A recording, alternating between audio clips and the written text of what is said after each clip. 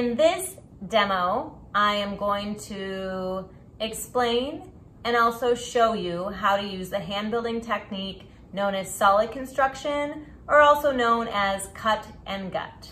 Solid construction is a great technique to use for organic shapes, or something that you want to make where you think you would struggle to get the right proportions if you were using slabs or coils. So if you were doing a human figure or a bust or a dog or a rabbit.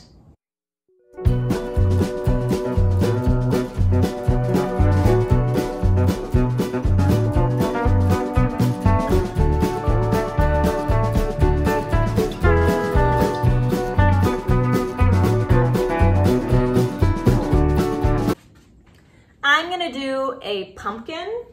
So I'm just gonna take some of my soft clay, and I've already shaped it into a round shape, but you're just gonna pull out some soft plastic clay right from your bag of clay and start to shape it. So if you were doing the bunny, you would probably take about 2 or 3 times this amount of clay and start to just shape a solid, more oval shape. But for the pumpkin, I'm just gonna do a more round shape. This is a great technique to use if you wanna do a bust.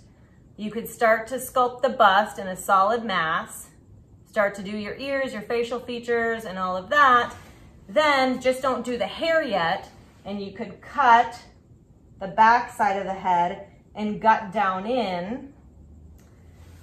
Then you could replace that. If you can't get all the way down through the shoulders, you can just gut up from the bottom to thin that portion out.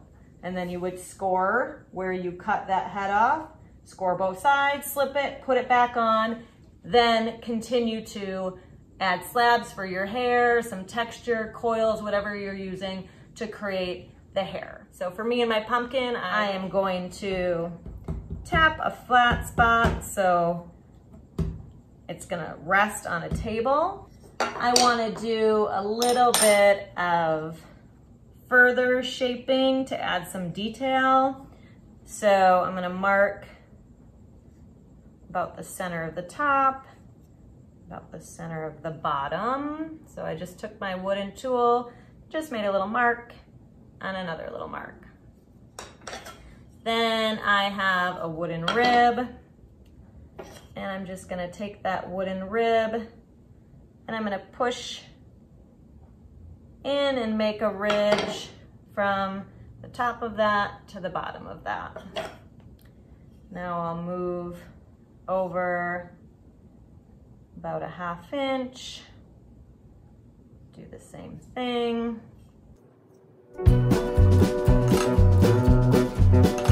Now I have some ridges, and it's starting to take on more of the appearance of a pumpkin.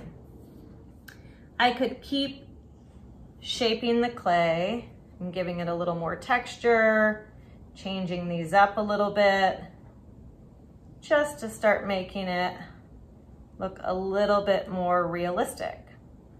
So you can add as much detail as you want and change things up as much as you want. So once you get your form in proportion and looking the way that you want it, obviously for something like a pumpkin, that can happen fairly quickly. But if you were doing your dog or a teddy bear or a figure or a bust, that's gonna take a little bit longer. So this technique is really great for anything that is gonna be larger in mass, because you need to be able to reduce that mass. But you can build solidly to help get your proportions, and then you can cut those parts, gut them, and put them back together, so then they are going to dry quicker and be more likely to make it through the kiln firing process without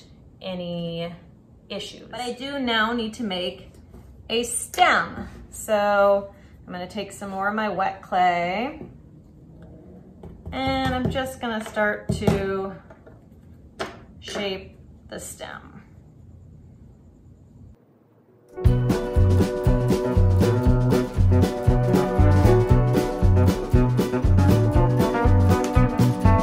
the stem is gonna be thin enough. It's less than 1 inch.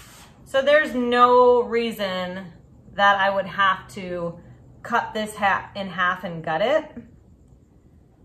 So anything that's smaller on your form can be left solid. So like if you were doing a bunny that was about the size of the bunny in that image I showed, its legs would be thin enough where you wouldn't have to cut and gut them. And the ears most definitely, because the ears you could certainly form like I'm forming this stem just by taking some clay and starting to shape it and pinch it into a shape that might be what you want. Or you could roll out a slab and cut out a shape.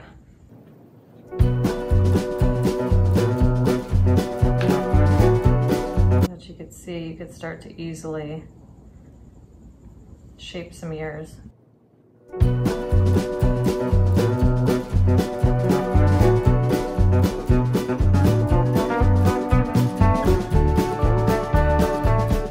I think that looks pretty good.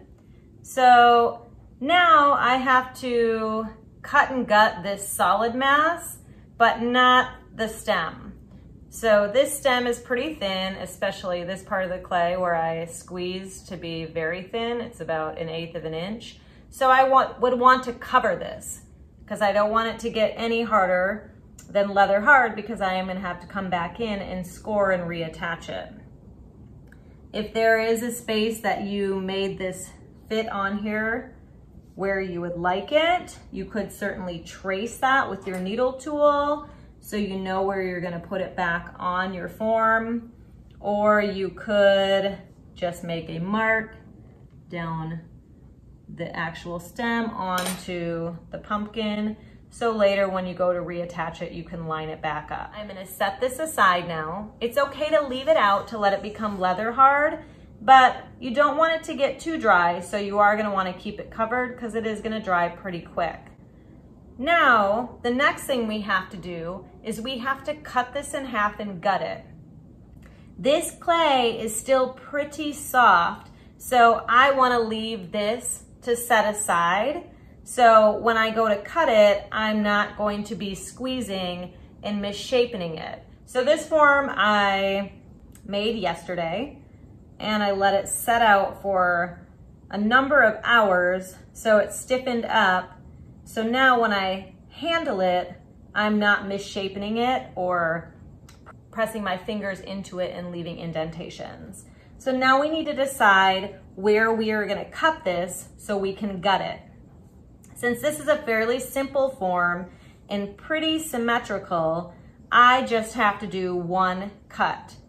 More complex forms are gonna require that you do more cuts. So for this form, I'm gonna choose where I'm gonna cut it. I don't wanna cut horizontally because when I go to put the two sides back together, I'm gonna have a seam, and I don't wanna see evidence of my seam line on all of my ridges. So I do wanna cut it vertically. Also, if I can do it, it would be great to make my cut on the inside of one of these ridges versus doing it right on the top of one of these ridges. Because once again, when these two sides go back together, you're gonna have a seam, and you really wanna try to hide any evidence of that seam. Okay, so I think these two match up pretty well. So I'm gonna take my needle tool and I'm gonna make a line, which is gonna serve as a track for my wire cutter. So the wire can rest in this line as I make my cut. So you wanna take your wire and you wanna thread part of it down. You wanna have the wooden part rest on the bottom or somewhere where you can stabilize it with your fingers. Then you're going to place the rest of the wire. So I'm kind of holding that wooden dowel in place with my thumb. I'm gonna put the rest of the wire in place, and I'm gonna pull one end until it reaches the opposite end. and I have my two sides. Now you'll notice when you cut your form open, the clay that's on the inside is still very soft and it's able to be dented pretty easily. So a lot of the time you're gonna wanna leave this open and let this clay stiffen up a little bit.